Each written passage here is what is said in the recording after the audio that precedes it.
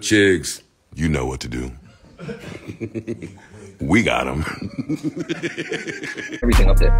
Whatever you say, Chigs gonna be on you. No way.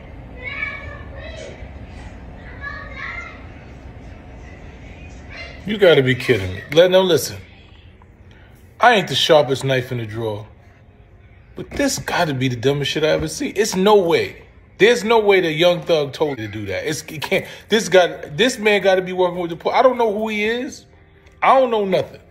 But this literally was walking. The police walked him all the way. He did it in front of the police face. It's no fucking way that you thought that made sense. This gotta be a setup. There's no way.